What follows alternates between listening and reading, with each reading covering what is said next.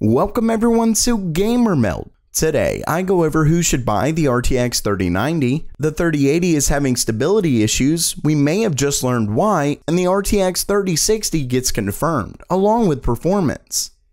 Okay, it's news time, and first up for today, Nvidia's RTX 3090 was officially released. Okay, for maybe 2 seconds, because I swear I looked maybe a minute later on Newegg and they were gone.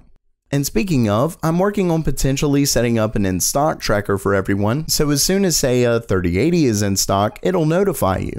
I think I'm going to do that on the Discord channel, so make sure to subscribe and sign up there for updates on that. Anyway, while the cards were non-existent, the reviews did drop. And yeah, they're basically what we saw in the leaked review that dropped a few days before. The RTX 3090 gets around 10 to 15% more performance over the 3080 in 4K. Some benchmarks get up to 20% faster, but let's face it, the real performance difference is in 8K gaming due to all that VRAM, as well as professional applications. Basically, I see this being for only 3 types of people. First is gamers who simply must have the fastest GPU on the market, period, and they're willing to spend whatever it takes to get it. Of course, there's a chance AMD's Big Navi is faster, but we shall see. The second group are the 2 gamers who own an 8K TV. And finally, are professionals who get the value in spending significantly more for an okay jump in performance. And that's it. Next up for today, some new RTX 3080 users have been reporting a pretty serious issue with their new GPU. That is, they seem to be crashing to the desktop when getting clocks above 2 GHz. Now, we aren't 100% sure why, but Igor's lab does have a decent guess. And unfortunately, if he's right, it actually could be a hardware issue. Starting things off, he blames the problem on Nvidia's secrecy with board partners. According to him, board partners literally had to produce their first batch of cards before they even had working drivers. That means they were limited to only testing thermal stability and power on, so they obviously couldn't go through all the testing needed before actually making cards.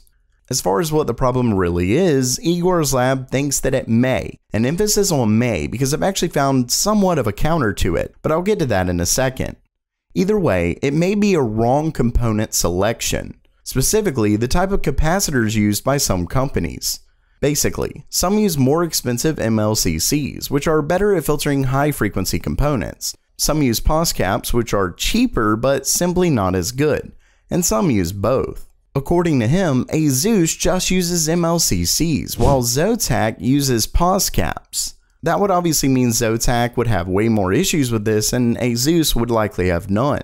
But that's kind of the issue. I actually found at least one ASUS 3080 that seems to be having the same issue, but that's also only one that I could find.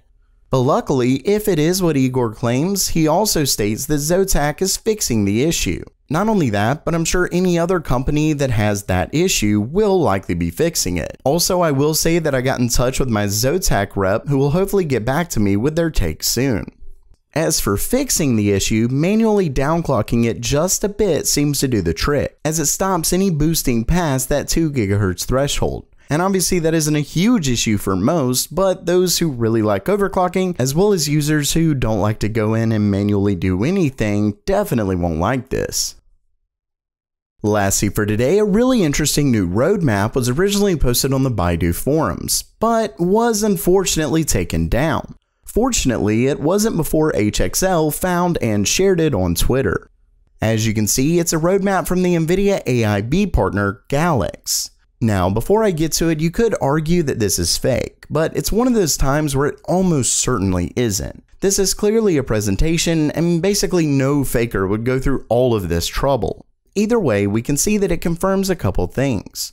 For one, that the 20GB RTX 3080 is real. Of course, we've been seeing this one for a while now, and obviously Nvidia could scrap it at the last minute, but it's at least a thing.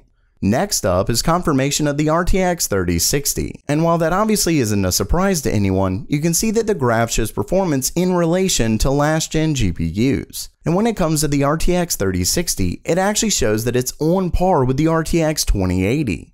Obviously, that may not come as a surprise to anyone given the RTX 3080's performance, but moving up 2 slots in a single generation, given it stays the same price, is impressive. Unfortunately, you likely won't be able to get one for weeks or even months after release, but still, I'll have links to the 3080 and when it's released 3060 down in the description below. So while that does it for today, are you hoping to pick up an RTX 3080 or are you waiting for that RTX 3060? Let me know down in the comments below. And if you liked the video, please subscribe. And as always, have a great day.